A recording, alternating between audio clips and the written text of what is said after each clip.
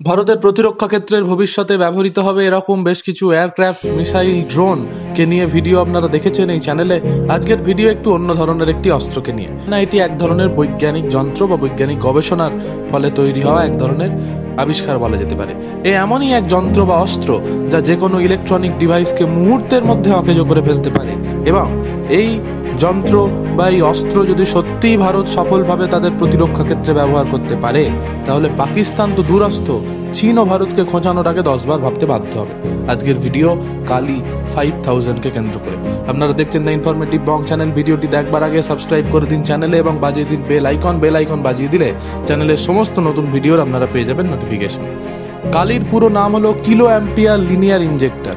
এটি ভারতের প্রতিরক্ষা গবেষণা সংস্থা DRDO এবং পরমাণু কেন্দ্রিক গবেষণা সংস্থা BARC যৌথ উদ্যোগে বানানো হচ্ছে।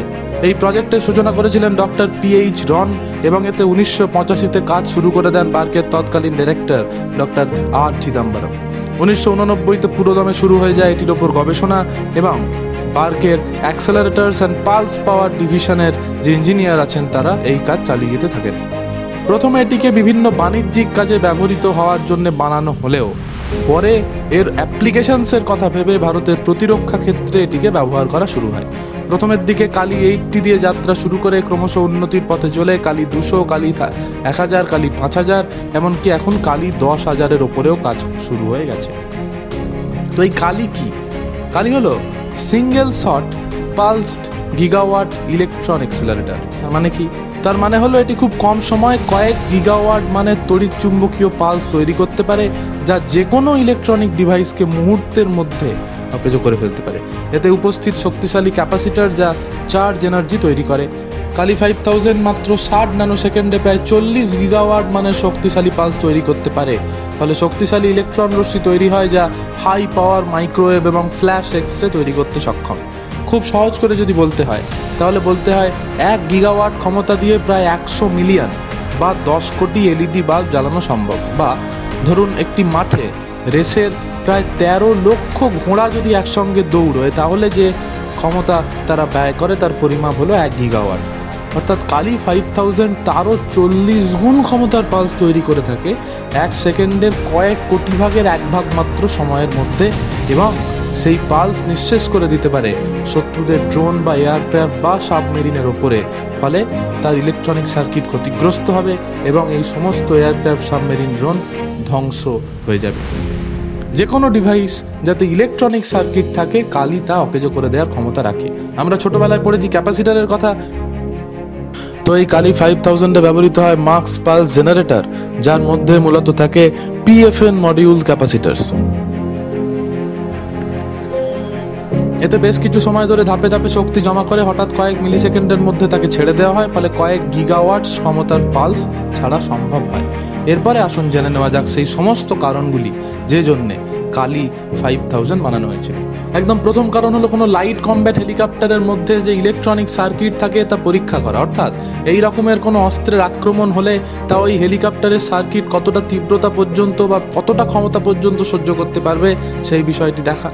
দ্বিতীয় কারণ, DRDO যে ব্যালিস্টিক মিসাইলের ওপর গবেষণা এবং পরীক্ষা নিরীক্ষা করে থাকে তাতে আলট্রা হাই স্পিডে গতিশীল থাকা বিভিন্ন পদার্থের ছবি তা তো ক্যামেরার সাহায্যে নেওয়া সম্ভব নয়। সুতরাং সেই ছবিগুলি নেওয়ার জন্য কালিকে এক ধরনের ইলুমিনেটর হিসেবে ব্যবহার করা হয় এবং সেই ছবির ওপর ভিত্তি করে গবেষণার কাজ এগিয়ে যায়। 3, যে কোনো নিউক্লিয়ার অস্ত্রের প্রয়োগ হলে তা থেকে ভারতের স্যাটেলাইটগুলিকে রক্ষা করা এর একটি গুরুত্বপূর্ণ কাজ। আমরা জানি নিউক্লিয়ার অস্ত্রের থেকে তৈরি হওয়া বিভিন্ন রশ্মি যেরকম মানব জীবনকে ক্ষতির সম্মুখীন করে দেয়, ঠিক সেরকম ভাবেই মহাকাশে ঘুরতে থাকা স্যাটেলাইটেরও ক্ষতি করতে পারে। কালি এই ধরনের যে কোনো রকম নিউক্লিয়ার অস্ত্রের প্রয়োগ হলে মহাকাশে থাকা ভারতের স্যাটেলাইটগুলির চারপাশে এক ধরনের ইলেকট্রোম্যাগনেটিক বা তড়িৎ চুম্বকীয় আবরণ তৈরি করবে, যে আবরণ ওই নিউক্লিয়ার শক্তির দ্বারা তৈরি হওয়া বিভিন্ন রশ্মিকে আটকে দেবে। ফলে তুলনামূলকভাবে স্যাটেলাইট সুরক্ষিত থাকবে। এবং 4, যে কোনো যুদ্ধকালীন পরিস্থিতিতে ভারতের এয়ারক্রাফট এবং মিসাইলকে সুরক্ষিত রাখতে এবং শত্রুপক্ষের এয়ারক্রাফটের আক্রমণকে প্রতিহত করতে কালি ব্যবহৃত হবে।